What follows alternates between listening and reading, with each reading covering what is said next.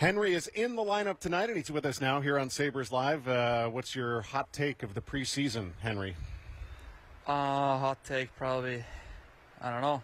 Probably go just get better day after day. I love it. Yeah, I'll probably go with that. A standard preseason hot take for the ages. I'll ask you this hot take. You obviously play with Owen Power, and his helmet's always crooked. Does it bother you when you look over to him that his helmet's always a little tilted? Well, end of the last year, I told him that this is NHL. I think you can pick that kind of helmet that doesn't stick like that, but probably during the summer he can figure it out yet, but we'll talk with the bully. Yeah. Maybe we can fix Oh, it. that's amazing. It's Well, I'm just like your attention to detail. It must drive you crazy when you look at him. Well, he was by the bench this morning during the practice, and you guys were doing a drill with 3 guys high and trying to, I think it was more for the forwards than you guys. Yeah. But he was digging for a puck, and he looked up, and I thought he got hit or something because his helmet was crooked. There's nobody around him, so it sits like that on his head. But anyway, how has it been like a full camp with Owen? Because he came in last year at the end of the season, played 8 games. You were his partner, but now you got a full camp with him. The chemistry and the development of the pair. Yeah, I mean, just try and go step by step to get better every day. Yesterday, I watched some video. First 2 games where we can do better, so I think that's the main thing, and especially after this summer, at least I feel like a little rusty, so I need to get my game back on, and I think he needs to get his game back on. Then we can pair up and do things together. But I mean, yeah, we just need to talk a lot together, watch some video, and just step by step just get better together, and just understand that the good chemistry doesn't come like overnight. It comes like for weeks and weeks, so we just want to get better. Is he easy to talk to out there, or is he pretty quiet out there on the ice? I think he's getting a little bit more louder on the ice now. I'm a little bit pushing him to talk a little bit more as well. Sometimes I don't hear him. Maybe it's my fault. Sometimes too. But yeah, I think he wants to learn. He wants to get better, and just that kind of way, just we will get great together. What about your role? I look at, I mean, I'm not saying that's the top 4, but between yourself, Power, Dahlin, and Samuelsson, you guys are all pretty young, but you've been around the league now for a while. And what about your role with the group of 4 and your leadership and the things that you can do? How do you see that coming in this season?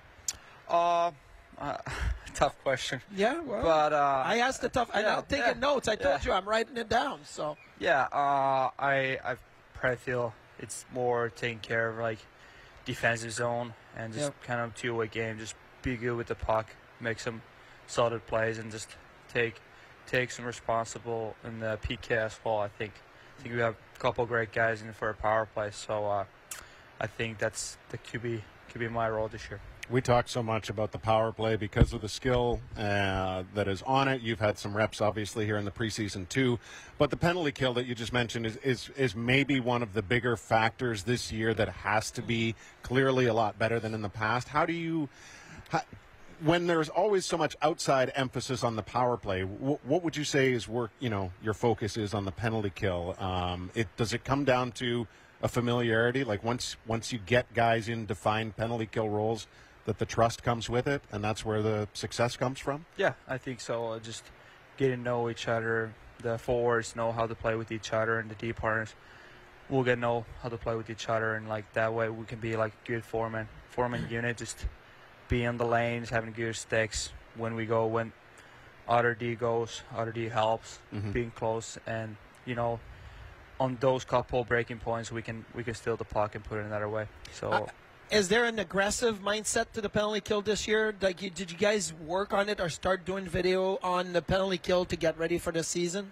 Yeah, definitely. We watch before the games, just some clips from last year and what we can do better. Just probably those highlights from last year only. We're not like watching what we can do better. We're just watching those highlights, those moments where we do good. Okay. So we just need to do those stuff. How's life with Eric Comrie out on the ice? Since the goaltender is important in all of this, especially when we're talking about penalty kill and communication. Yeah, I mean, just I don't think I have played with him, but on the practice feels good. Yeah. Feels good around him. He's a great guy. Yeah, UPL looking good as well. So between Craig Anderson, Comrie, UPL, the way that it's been going, do you feel, and maybe this sounds silly, but I used to have conversation with some guys, and they'd be like, hey, it's so easier when we know you're making the saves, right? Like when you know you're playing one-on-one, and you don't have to stress about, is that going to be a squeaker in there? And I feel like the goaltending this preseason has been really good. So does it help you? Is there a mindset that you feel confident about what's happening behind you? Yeah, I feel so. I feel we had 3 really good goalies. Just give you that confidence that you don't have to stress about anything like, oh, could I go in?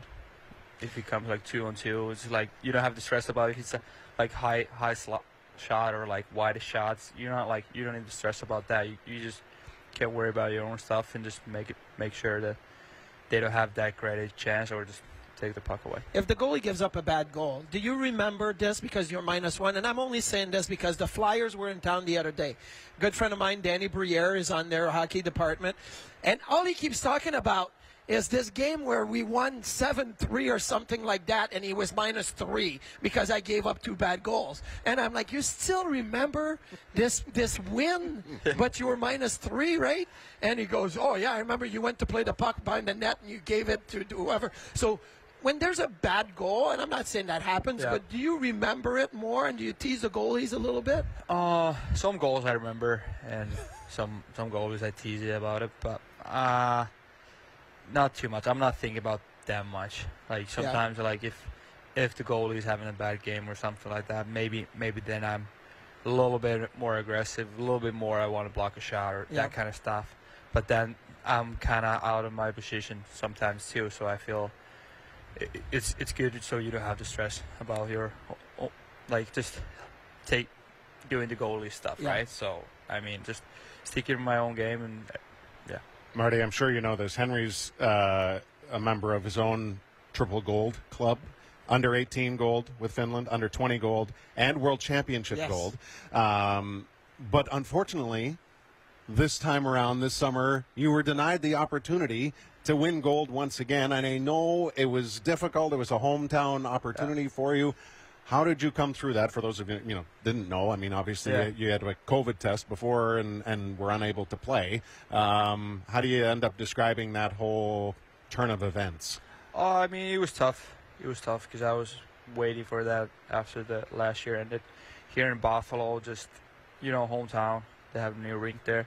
It was tough, and what makes it really even more tougher. I just want to play in front of my friends and family, so I thought that would be really cool. See my parents play Worlds back home, and just grandparents. I thought that would be something will be like really big for me, but unfortunately got a COVID before, and just it was tough times, but after a couple of weeks it was fine. At the same time, you still see how dominant your home country is on the world stage. I just how would you describe the sense of pride that you have and your fellow countrymen have?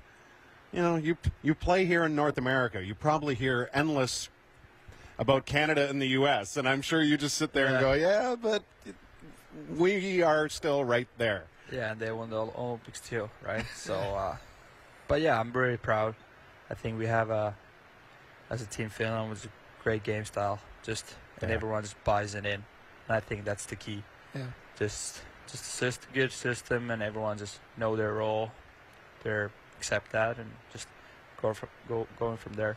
You're wearing black today, black hat, black T-shirt, everything. How excited are you that the return of the goat head, black and red and white and silver?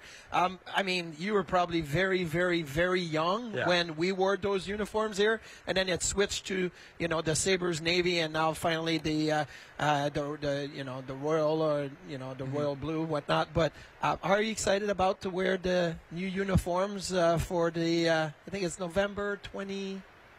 The day before Thanksgiving anyway. It was going to be the first time. How are you excited about it? I'm really excited about it. I think everyone in the locker room as well there. So, yeah, I'm looking for especially those games. But obviously there's one game. But I think it's like something special, and I'm really, really happy that our team is doing that kind of stuff. So looking forward to it. So you're gonna have to break like new gloves. You're gonna have to break black and red gloves, and like shell in the pants, and maybe Owen Power will have a helmet that fits the black helmet. Maybe it will fit better. Maybe the black one will be good, but I don't think the pants or gloves will be an issue. I like new gloves. Okay. All right, well, let's end on fashion hot takes then. What's the favorite Sabres jersey you have worn so far in your Buffalo career? So far, it was probably the gold and white jerseys in the 50s. The 50th? Yeah. It seemed to resonate with the group pretty significantly. Heritage Classic was pretty special, too. Yeah. I thought those looked good, but I think the 50th was with the gold, and it was the first time the logo had that 3D look to it, the shade and the really buffalo cool. and all of that. I thought that was really cool. All right, off-ice fashion. What's your what's the trend in fashion? I mean, I feel like sports has gone a little casual, right, as far as the entranceway into games. What are you like when it comes to that? I'm pretty much just going comfort first style guy, but just, I don't know. Really tough question. Should probably ask from Darlene or Bjork or those guys. those knows a little bit more fashion. Well, I mean, Duffer and I are wearing jeans. I feel like those kids are don't wear jeans anymore. Do you wear jeans at all? I wear jeans, yeah. Okay, Yeah. okay. I wanted to make sure because I look at the guys coming in. It's always usually like sweats and something very comfortable. Like jeans are out. But okay, you're making me feel better this morning. Thank you. They're still in. Henri, good luck this season. Thank you for swinging by, and we'll enjoy tonight. Thank you again. Thank you so much.